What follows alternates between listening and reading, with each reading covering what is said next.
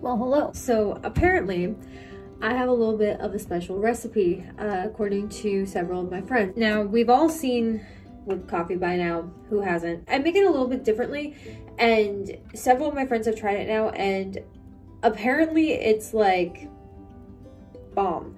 So here's how I make that. Obviously, the most important part of whipped coffee is the coffee part. Can't really have it without that. The specific kind that I've used pretty much the entire time that I've made this stuff is the Folgers Noir Golden Dust, which you can find really at your local Stop and Shop or Big Y, probably anywhere. I can put a link to it down below though if you really can't find it. In here though is actually a little bit more of a blend. So I put in some instant espresso and mixed it in with the instant coffee. So it gives it a little bit of a stronger coffee taste, which I feel like just kind of adds to it. So obviously the gist to this is to do equal parts of the coffee, sugar, and water. So basically, I'm just gonna do 1 tablespoon. I kind of go like a 1 tablespoon per person kind of ratio. So say if I'm making like 3 cups of it, I'll use 3 tablespoons. Then of course 1 tablespoon of sugar. And you can really use like any kind of sugar.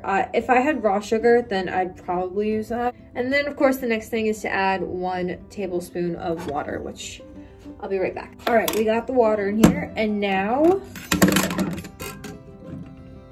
we froth. Now here's the thing that I think sets my version apart a little bit.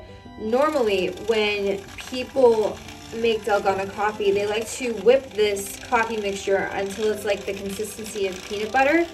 I don't do that. I mix it like just enough where it's like nice and frothy and foamy, but I don't make it as thick because it doesn't mix in very easily if you mix it till it's like really like the consistency of peanut butter, like I said. So if you don't mix it as much, it will mix in to the coffee so much easier, and that way it all kind of becomes one thing.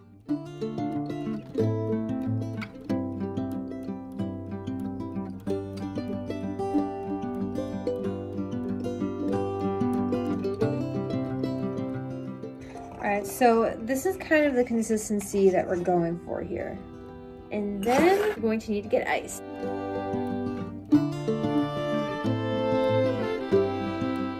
Now you can really use any dairy that you like. I am going to be using almond milk. Another thing that I like to do is add a little bit of flavor. So I use one of these Delight things. I just got the French vanilla one, but we've used caramel before. And also another thing that I do sometimes, if you want to get a little bit fancy with it, is put a ring of like chocolate syrup on the inside of the glass. It's amazing. Now for the moment you've been waiting for.